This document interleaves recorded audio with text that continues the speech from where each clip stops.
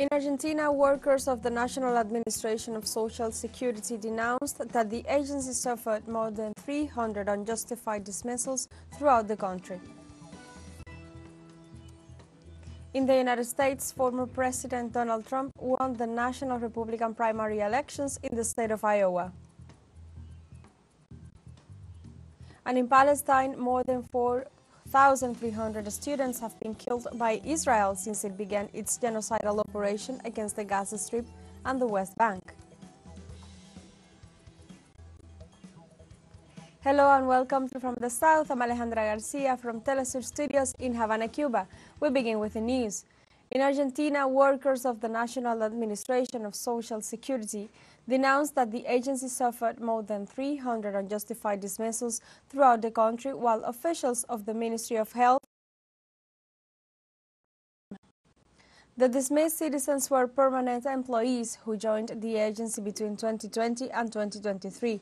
The participants denied the justification for the dismissal expressed by the government, which affirmed that the dismissed were allegedly appointed without a previous selection process. On the other hand, workers of the Health Ministry demanded at its headquarters the payment of their overtime, which represents more than 50% of their earnings.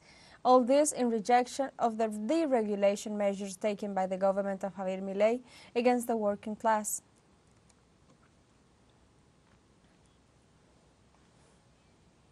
In Bolivia, legislators of the Department of Santa Cruz expect on Tuesday a response from the departmental third constitutional chamber after the claim that the temporary substitution of the imprisoned governor Luis Fernando Camacho be complied with. In a press conference, the head of the Movement to Socialism bench, Delphi Renteria, explained that this bench demanded the head of the jurisdictional legislative chamber and the vice governor, Mario Aguilera, to promote within 24 hours the substitution for the duration of Camacho's imprisonment, accused of terrorism for his participation in the 2019 COP. The highest executive authority of Santa Cruz has been preventively imprisoned since December 2022 in the maximum security prison of Choncho Coro in the department of La Paz.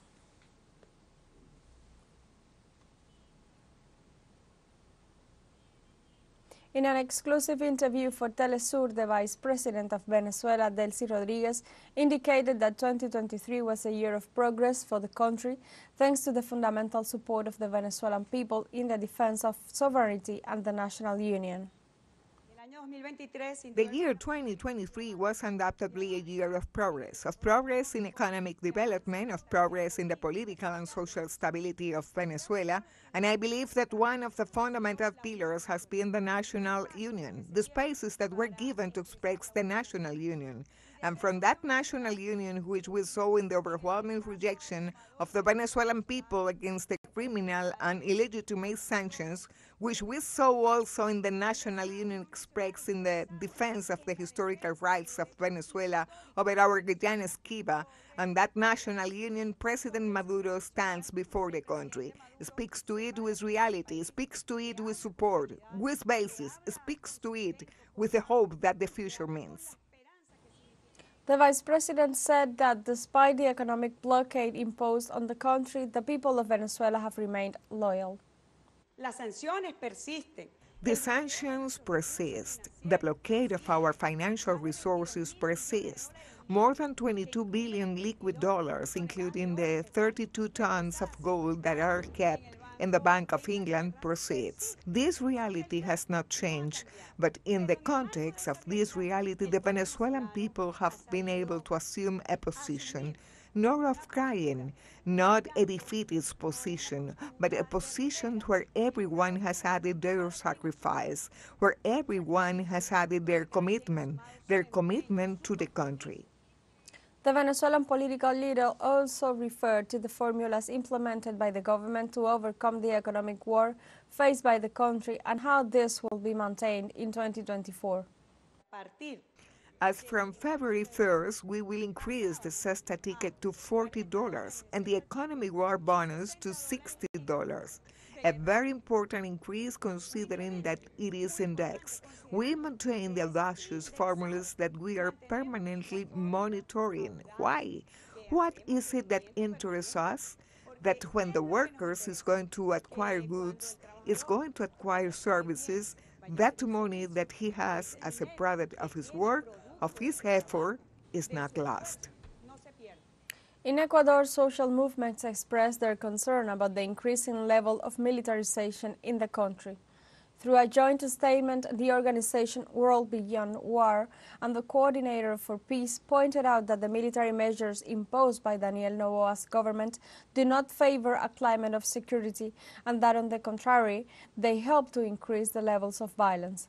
They also demanded that national sovereignty be respected and that foreign military troops not be allowed to enter the country.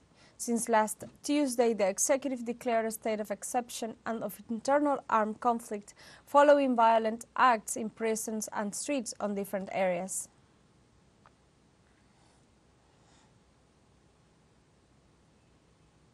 On Monday, former United States President Donald Trump won the national Republican primary elections in the state of Iowa. Citizens who went to the polls despite the low temperatures that hit the north of the country overwhelmingly chose Trump as their candidate. In this sense, with 96% of the votes counted, Trump received 51% of the support, while Florida Governor Ron DeSantis came in second with 21.2%. Donald Trump emerges as the favorite to lead the Republican Party in the November presidential election. It should be noted that the former president faces 91 criminal charges and 4 lawsuits, one of them for subverting the 2020 election. On the other hand, Trump is also facing efforts in more than 20 states to get him off the ballot.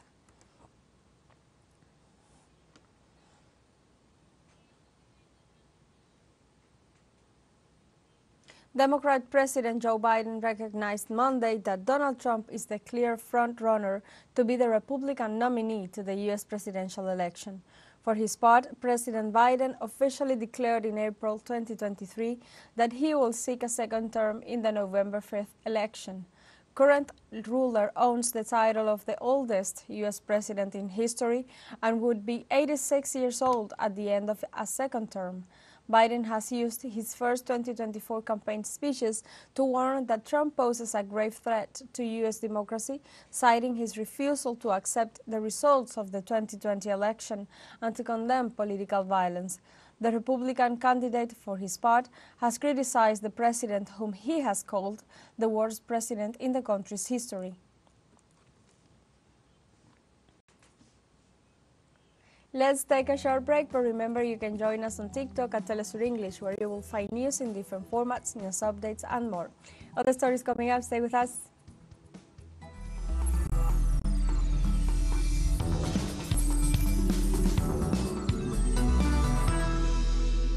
Welcome back to From the South. Thousands of people rallied in the Serbian capital of Belgrade on Tuesday to protest the alleged fraud committed by the President Aleksandar Vučić's governing party during parliamentary and local elections last month. The rally was the latest in a string of protests following elections in December in which Vučić's party said it secured a commanding victory. During the address to the crowd, the leading opposition figure Marinika Tepic also celebrated a decision by the European Parliament to discuss the situation in Serbia following the elections on Wednesday. The march comes just days after a Serbian opposition party formally lodged a complaint against an alleged fraud by Vučić's party. Earlier Tuesday, a court rejected a complaint filed last week by Milorad Gavrilović, a Serbian member of the parliament and vice president of the Democratic Party, who is also a member of the Serbia Against Violence opposition coalition. The move followed weeks of controversy that saw thousands take to the streets following accusations of official malfeasance during the elections.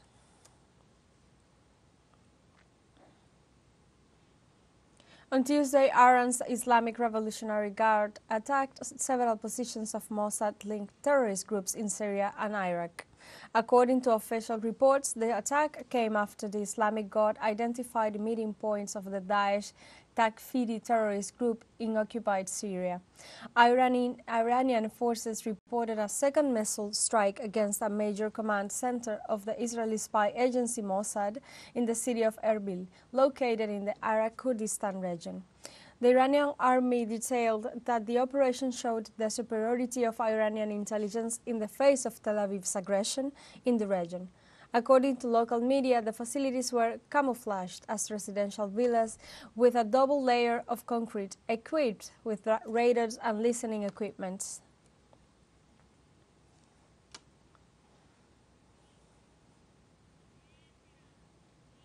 The United Kingdom's Maritime Trade Operations Agency reported a new missile strike against a Greek cargo ship off the coast of Yemen. In a statement, the British agency reported that the vessel carrying dry bulk cargoes was attacked while transiting northbound in the Red Sea. They also detailed that the incident occurred 985 kilometers to northwest of Yemen. The entity also alerted vessels sailing in the area to do so with caution and to keep crew members informed about any eventualities that may occur.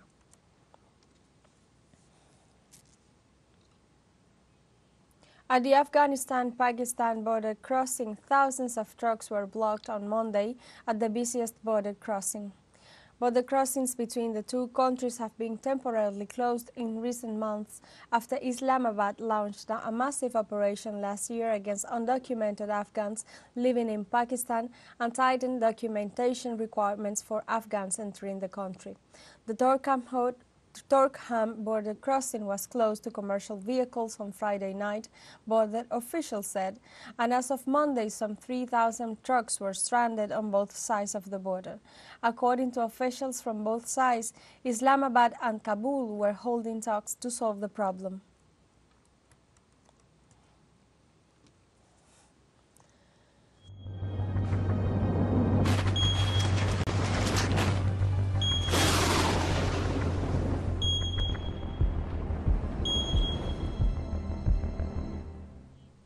Afghanistan shows in mid-January that it has hardly snowed at all, a new sign of the serious effects of global warming in this Central Asian country, usually familiar with harsh winters, according to experts. The exceptionally low level of rainfall in a country that relies heavily on agriculture forced many farmers to delay planting. According to the United Nations, already in its third year of drought, Afghanistan is one of the countries most vulnerable to climate change. Members of the United Nations Food and Agriculture Organization flew over the country in recent days from the southern province of Helmand to Kabul.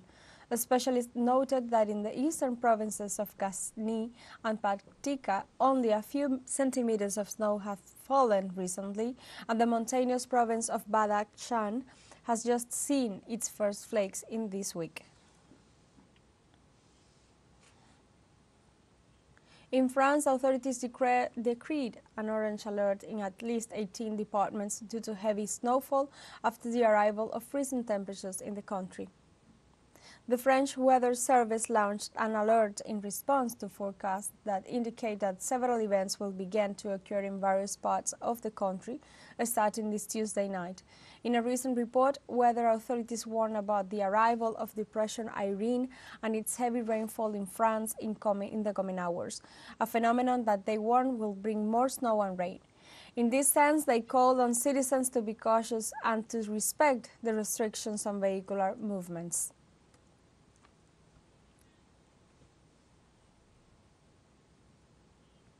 We have a second short break coming up, but before, teleSUR invites you tonight to see our special interview to the Executive Vice President of Venezuela, Delcy Rodriguez, on teleSUR at 21-hour local time, 9 p.m. local time, Caracas time. Don't miss it, a special interview with Venezuela's Vice President.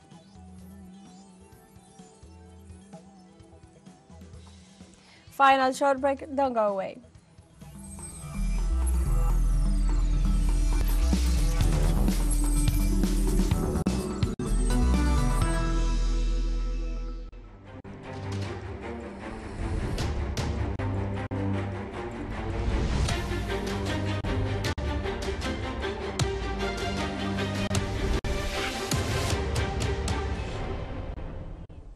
Welcome back. More than 4,300 students in Palestine have been killed by Israelis since it began its genocidal operations against the Gaza Strip and the West Bank. The Ministry of Education announced in a statement that 281 public schools and 65 schools affiliated to the United Nations Public Works and Relief Agency have been bombed. The agency indicated that 231 teachers were killed and more than 71 were detained in the West Bank. The Teachers Union confirmed that the Israeli attacks on schools have affected 90% of school operations, preventing children from having access to education.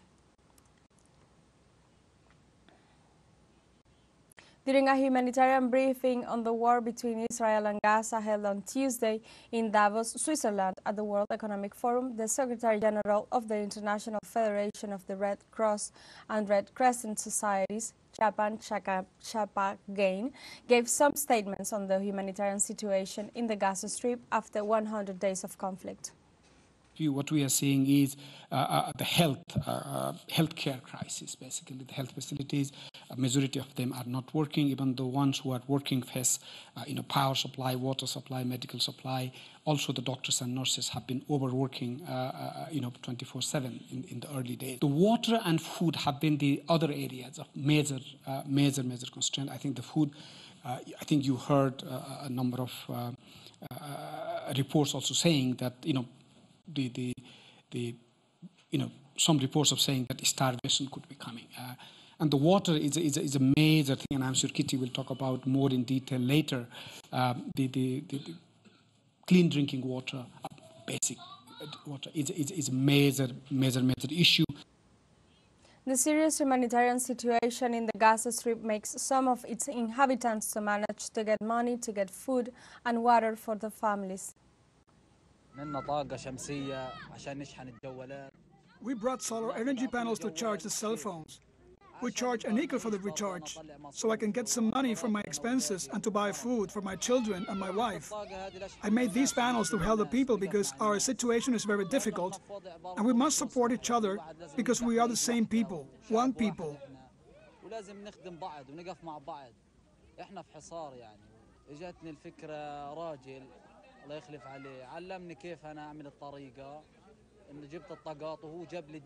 We are in a blockade. I got this idea because a man taught me, God bless him. He gave me the formula. He brought me the equipment, and I brought the energy. He supported me, and I did it. So I began, and now I'm charging the cell phones to the people.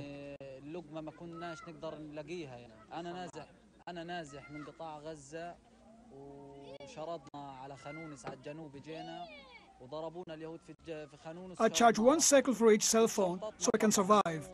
I am displaced from the Gaza Strip, and we came from Khan Yunis, and from there we were displaced again to Rafah. And well, an institution gave us tents, thanks God.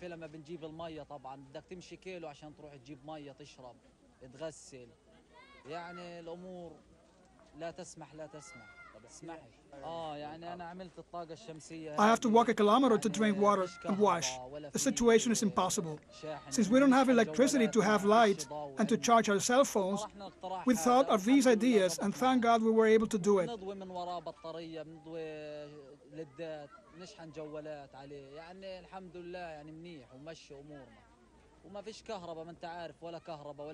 These panels are useful to charge batteries and to turn on a light bulb. It's good. With this energy, we're helping people to make their cell phones work in the absence of electricity. More than 130 Palestinians were killed after Israeli attacks in the last 24 hours in the Gaza Strip.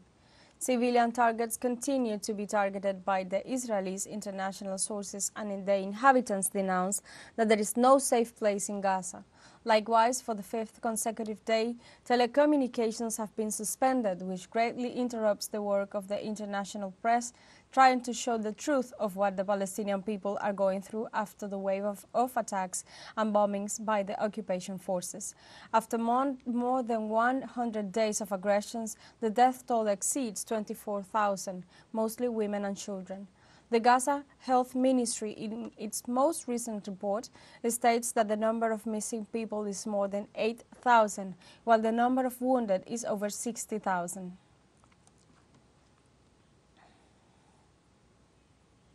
The government of Greece reiterated its concern over the situation in Gaza and the escalation of the conflict in the Red Sea and calls again for a permanent ceasefire in the besieged area.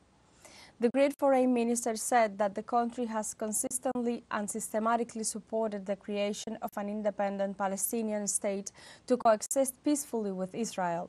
The top diplomat expressed that Athens is increasingly concerned about the loss of human lives, the humanitarian crisis in Gaza, the conflict on the Lebanon-Israel border, and the situation in the Red Sea. In this regard, the Greek representative called on the international community to take actions to ease the conflict and pointed out that they must all do what they can to provide food and medicine in the region.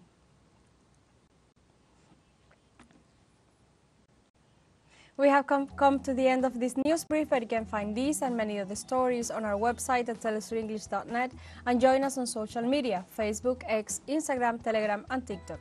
For Telesur English, I'm Alejandra Garcia. Thank you for watching.